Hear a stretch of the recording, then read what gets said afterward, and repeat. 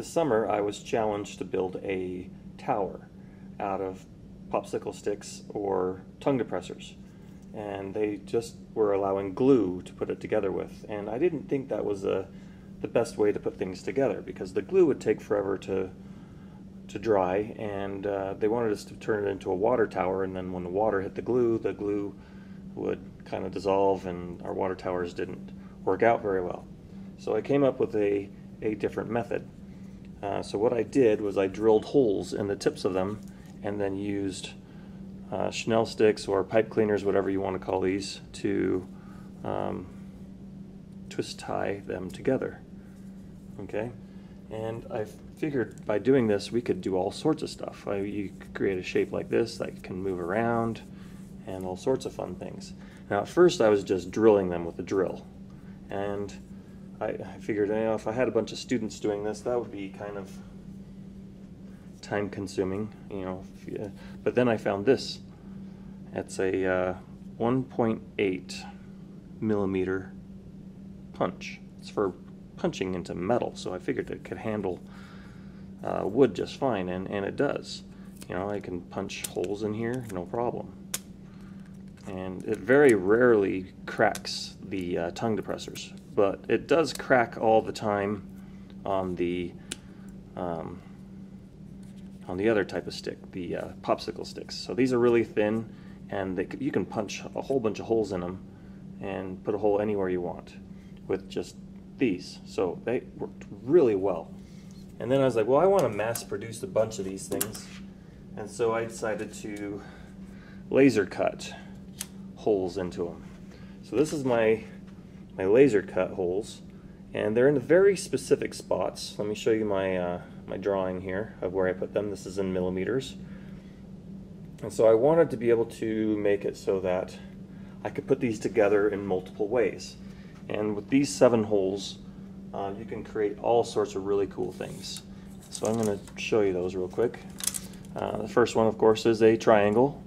Okay, so a triangle makes it so that it's a lot stiffer, you can't move it. Triangles are amazing.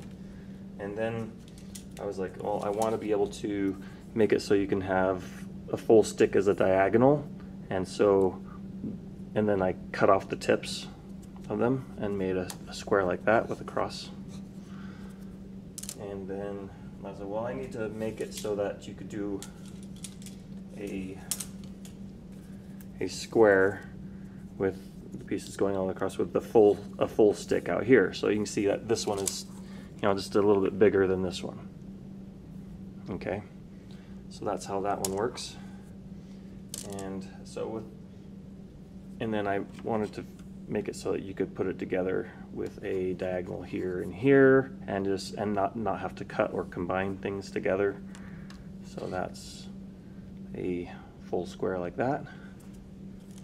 Or you could just make a square and then use the pipe cleaners as cross beams, and you can show them how cables make everything stronger. Then I just started going a little bit crazy. I was like, well, what else can I make? And I made this one. So that one's pretty cool.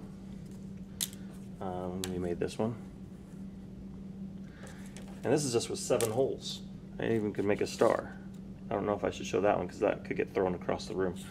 But anyway. So it's really a really cool thing, and you can just put things together and rearrange them and make whatever you want. And so I started putting together towers and all sorts of fun stuff. Let me show you here. So here's a small tower right there, and then I have a much bigger tower right here.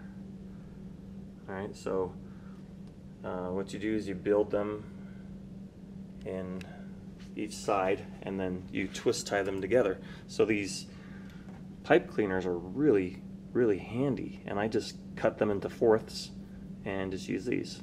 So you could have students build with tongue depressors. If you don't have a laser cutter, then these punches work really well. They're only like 12-15 bucks.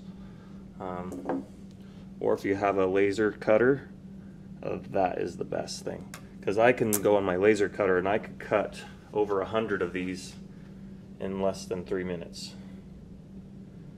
with the proper, jigs and fixtures and whatnot.